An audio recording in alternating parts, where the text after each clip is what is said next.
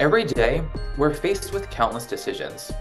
From the moment we wake up, we make choices regarding our immediate needs to choices whose outcome will only be known far in the future.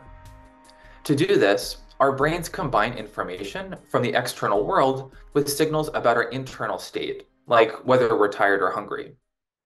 However, it turns out that our brains can combine these different streams of information using two different strategies, known as habitual and goal-directed decision making. To illustrate how these strategies work, imagine checking out at the grocery store and finding two lanes that are open. How might you choose between them? One strategy would be to rely on your past experience of shorter lines being faster to pick the lane with the fewest people in it. This is an example of habitual decision making, which is retrospective, driven by repeating choices that were rewarded in the past. These types of decisions are very fast and simple, but they're also prone to errors. Another strategy would be instead to estimate how fast each lane will move based on the number of items that each person has in line, which might even lead you instead to choose the longer line. This is an example of goal-directed decision-making, which is prospective, using knowledge about the current environment to predict which action you take now is going to have the biggest payoff in the future. These decisions are often more accurate, but they also take longer and are more cognitively demanding for the brain to compute. So given these trade-offs, we need to strike a balance between decision-making strategies throughout life. And we oftentimes take for granted how effortlessly our brains can make these decisions and update our choices in a constantly changing world. That is, of course, until our capacity for such cognitive flexibility begins to decline. For many, the balance between decision-making strategies is lost with age, resulting in decisions that are overly reliant on habits, while others show a remarkable retention of the cognitive flexibility needed to switch between habitual and goal-directed decision-making even into advanced age. And these differences in cognitive aging raise an important question. What are the key brain regions that promote susceptibility or resilience to cognitive decline? The focus of my work is aimed at addressing this question, to uncover the mechanisms of cognitive decline and identify novel approaches for preserving decision-making throughout life.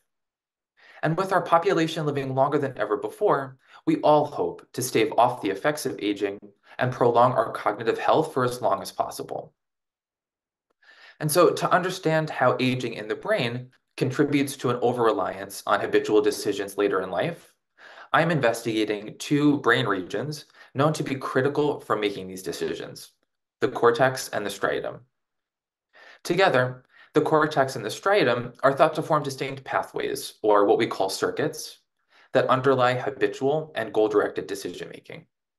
However, given how broadly distributed these circuits are throughout the brain, it's been difficult to study their role in decision-making, and their vulnerability in the aging brain has yet to be determined. Using several cutting-edge techniques, I'm studying these decision-making circuits across aging to understand how changes in both their structure and function drive age-related changes in behavior.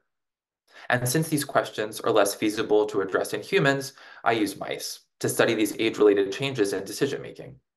I start by training mice of different ages to make choices between two options that have different probabilities of delivering reward. I then periodically change these probabilities to see how quickly and efficiently they adapt in this changing environment.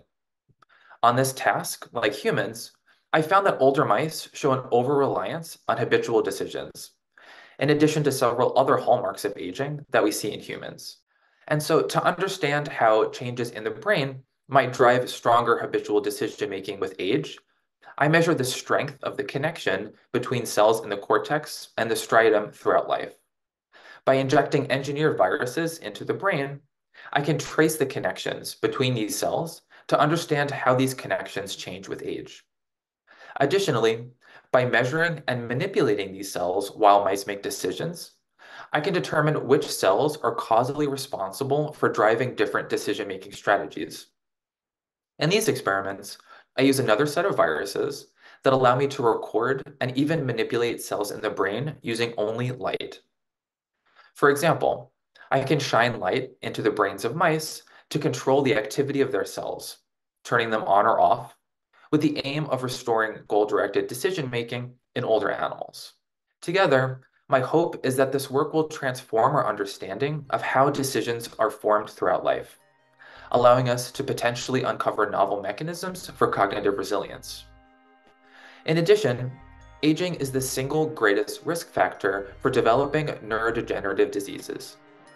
Having studied Parkinson's disease, I know firsthand the profound impact neurodegeneration can have on the brain.